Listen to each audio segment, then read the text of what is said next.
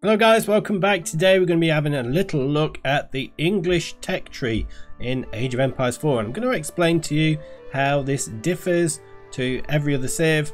But before we dive in, I just want to add that you can find in the description an affiliate link to buy Age of Empires 4, and it's generally a lot cheaper than you would get it from Steam, and it's a good way to help support the Morley Games channel. But now we've got that out of the way, let's dive in. So looking at the English in Age of Empires 4, they're described as a 1-star difficulty civilization, and they have a focus on the defense, longbows and economy. And as a quick summary of the English, they have exceptional early infantry, provide the English with a powerful punch backed up by reliable food production from the fields. And there are various civilization characteristics or civ bonuses, such as network of castles. So this one, it describes as protect the frontier with town centres, outposts, towers and keeps that increase the attack speed of nearby units when invaders are detected. They also have Island of Agriculture, build farms for 50% less wood and have increased efficiency within the influence of a mill. They also have defensive Birig. Anyway, keep what's yours with the Vanguard man-at-arms heavy infantry in the Dark Age. Villagers fight with bows rather than farm implements, and town centres fire twice as many arrows as normal at nearby enemies. It'll be quite hard doing some raiding. And then just looking at the overall summary of the civ bonuses, as we already mentioned, that the farms are 50% less wood and gather food 15% faster when they're near the mill. You can get the Vanguard man-at-arms in the Dark Age, which you can then also get man-at-arms in the Feudal Age as well, so an upgraded version. And most other civs won't get a man-at-arms until the Castle Age, so really strong bonus there. They have stronger villagers who wield short bows. Town centres, outposts, towers and keeps provide the network of castles bonus, which gives 25% attack speed to all effective units.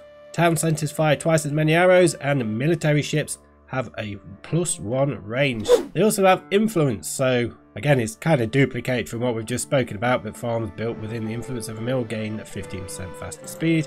And their unique unit is the longbowman.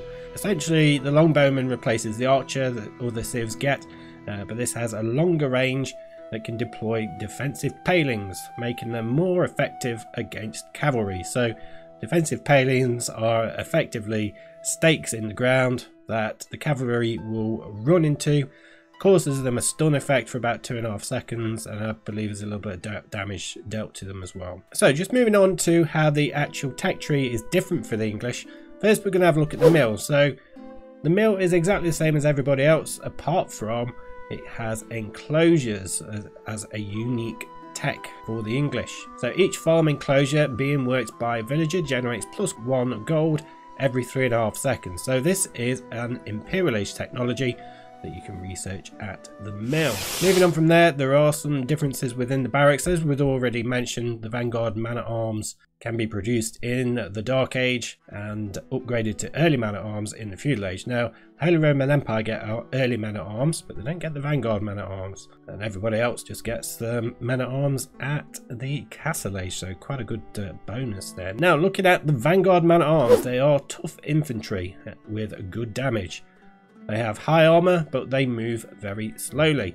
Now, if you were to attack an enemy with the Vanguard men-at-arms, certainly within the Dark Age or the Feudal Age, they'd have a tough time dealing with them, because certainly archers are pretty weak against armored units. They also have a unique tech which they can get in the Castle Age, which is armor clad. But this increases the ranged and melee armor of men-at-arms by +2, so it gives them an extra 2 armor compared to everybody else, which is fantastic. They're going to be quite tanky. Moving on from there, we'll have the dock. Now, there's only one extra technology within the dock, and that is shipwrights. So again, this is a unique tech for the English, and this reduces the cost of ships by -10%. So that on top of the +1 range that they get as a civ bonus, they're certainly going to be quite a good naval civ. Moving on from there, we have the archery range. So the archery range only differs by the fact that normal archers have been replaced by longbowmen, as I already mentioned earlier. So they are cheap long-ranged infantry with good damage versus unarmored targets. So not very good against armored targets, so they'll be pretty bad against any man-at-arms or feudal age knights that you might get from other civs, but they do have a long range and they can construct the palins to fend off cavalry charges. So they do get 2 unique technologies. This one is set up camp, which you can research in the feudal age. This gives the longbowmen the ability to set up camp, which heals them for 1 health every 1 second. So quite a nice little bonus that they can use, or an ability that they can use whilst they're out in the field, which could be really great for maintaining your army numbers. And then the final technology within the archery range is arrow volley, which is an Imperial Age technology, and this gives the longbowmen an ability that can be activated. Then it increases their attack speed by plus 70%. That could be quite a good ability. It doesn't specify how long the ability lasts for, but we'll see how that one pans out. Moving on from there, the next variants within the tech tree is within the keep. And this is a unique technology, which is network of citadels. So this increases the network of castles attack speed bonus from plus 25% to plus 50%. So we do have that civ bonus of network of castles, which increases the attack speed. This technology will increase it even further. So certainly if you've got those longbowmen who are within the circle of influence of this network of castles, they're already getting the plus 50% when you've researched this technology, and then they've got that ability for the attack speed to go even further at plus 70%. They're going to be really strong. It's almost going to be like a machine gun. So moving on from there, we have the siege workshop. Now this is pretty much the same. However, the English get this one as well, which is called the Ribaldachin. I think I've butchered that pronunciation probably, but the Ribaldachin, I don't know. I'm sure if someone can correct me in the comments. Now this one isn't specifically unique for the English, as I've already mentioned. There's probably another civ that gets it, but this one's a 5-barreled gunpowder weapon, effective against massed units, and deals little damage to buildings, so we can hit multiple targets in a single volley.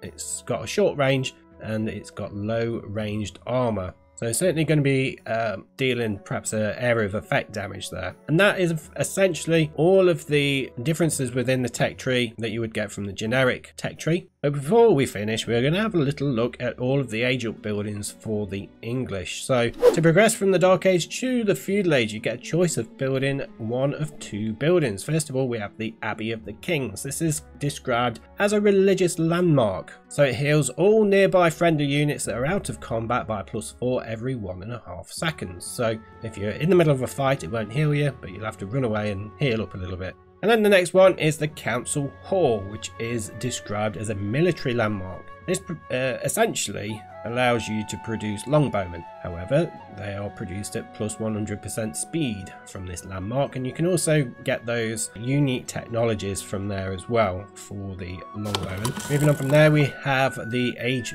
3 buildings. So these are the ones to progress from the Feudal Age to the Castle Age. Starting off, we've got the King's Palace. This one acts as a town centre with all the behaviours, technology, units, bonuses of a town centre. So it's essentially a town centre. An expensive town centre, but it's a town centre. Which is really good because it does mean that you don't have to start mining stone early. You can just get this and you're there with another town centre. So town centres are generally quite expensive. You can build them in the Feudal Age, but they are quite expensive.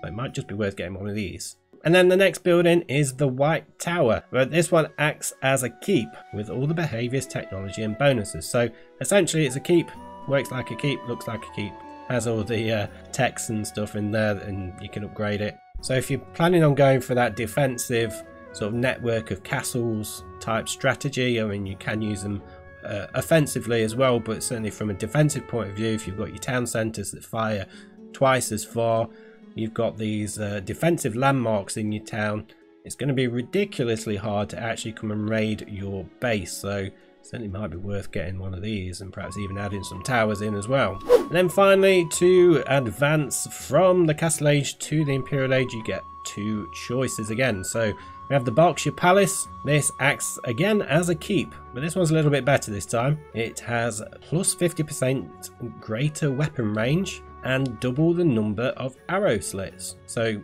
not only does it shoot further, It also causes more damage because it's got more arrows or cannons or whatever else you decide to upgrade it with. So again, a fantastic building to have as a defensive building. But then the other choice is the Wingard Palace. And this one produces the Wingard army from the landmark. Army includes one of each man-at-arms, spearman, longbowman, knight and trebuchet. To produce the Wingard army, it will cost you 100 food, 100 wood and 200 gold, which is pretty cheap when you add up all the individual costs of all those units together. But that's it for this one, guys. Thank you very much for stopping by and watching the video.